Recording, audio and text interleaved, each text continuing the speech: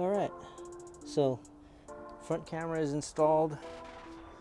The wiring is kind of, you can see a little bit of the sliver of the red, but it's hiding underneath the air box. So best I could do to hide that. Grounded over here.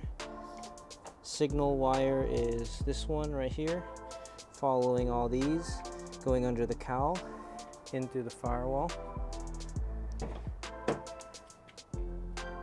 going from underneath through the gauges and into our screen. So on the head unit, these are the video connections right here. They're all labeled. The one that you want to connect your front camera to is this yellow one that says video in.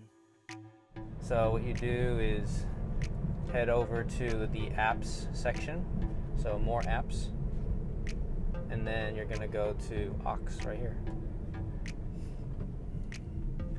and that is the front camera right there.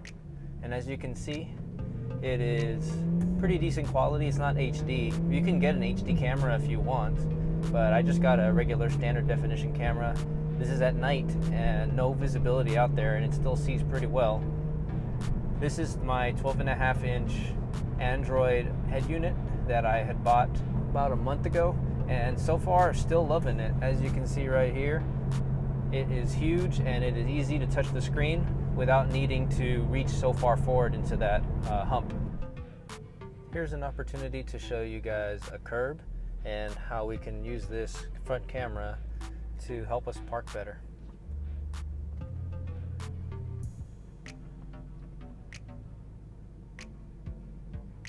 So I can see that curb coming up, can come a little more forward, and that's about it right there. I don't want to chance it, but you can see the curb right there. And if I put it in reverse, it still shows the reverse camera as well with steering lines, along with my parking sensors. Take it out of reverse, and it still shows us the front camera with that curb in front of us. So very useful tool, helps you to park a lot faster, not having to get out of the car or ask for help of another person to see if you're going to hit a curb.